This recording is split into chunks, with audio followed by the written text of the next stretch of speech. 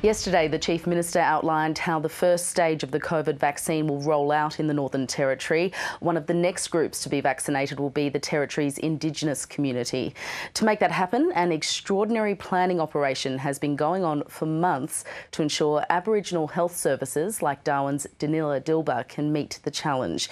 Dr. Andrew Webster is the head of clinical governance at Danila Dilba. Dr. Webster, can you give us a sense of the size and the scale and I guess the complexity of what you're hoping to achieve?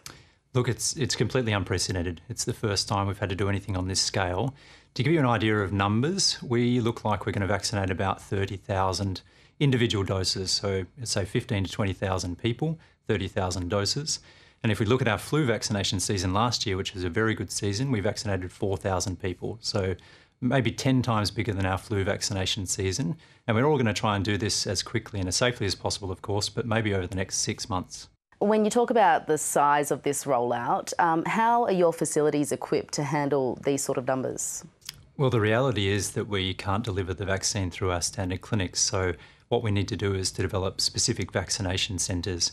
As I said, the scale of this is absolutely unprecedented. So we need to take a much more innovative approach to delivering the vaccine. So we're thinking and planning to have 2 vaccine centres in the Darwin and Palmerston region, which will be a one-stop shop, specific location for getting a vaccine as quickly and as efficiently and as safely as possible. Now, last year we saw the Northern Territory government introduced biosecurity zones very quickly and also travel restrictions to remote communities. This time around with the vaccine, we see Indigenous groups are very high up on the order of the rollout. Why is it so important that the Indigenous community gets vaccinated early? So priority groups are based on a couple of things, one of which is vulnerability and the risk of the population of getting severely ill from COVID.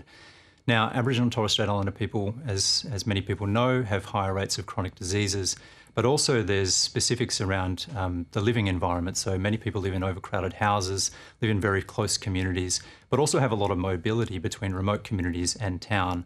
All of that means that if there was an outbreak of COVID in the Aboriginal and Torres Strait Islander community in Darwin or anywhere else around the country, it could be absolutely devastating for people. So having a vaccine early on, making sure that lots of people get it, is going to be really important for protecting this group in the community. And the last thing I'll just mention is there is a lot of, I guess, misinformation out in the community. There's a lot of concerns from people about getting this vaccination. Is that sort of misinformation a risk to the program that you're trying to roll out?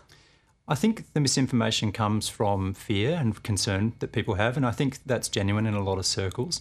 And what I'm saying to people and what I'm encouraging people to do is to talk to their trusted health professionals about these worries. Because if you do have these worries, get the information from a health professional rather than from social media or the internet. Get it from someone you trust who might know something about this rather than just the keyboard warrior who's on the internet trying to write something that's going to get some likes. So talk to someone you trust, get some good information, and then make a good decision. And then hopefully as many people as possible will get the vaccine. Dr. Webster, thank you for your time. Thank you.